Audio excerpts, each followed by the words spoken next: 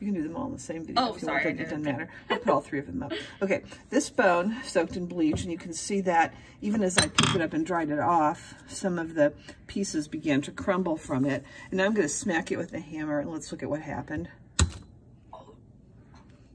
And you can see inside the bone marrow has kind of petrified pretty well. Yeah. Yeah, come on in. We're doing an experiment and videoing it. Yes. Okay, so that's the bleach one. So the sodium hypochlorite and the bleach did a really good job of pulling out all the organic matter in that bone. Now let's look at the one that's soaked in vinegar. And I'm so amazed that you guys all said you never did this when you were in grade school. But let's look at this. Let's look at this.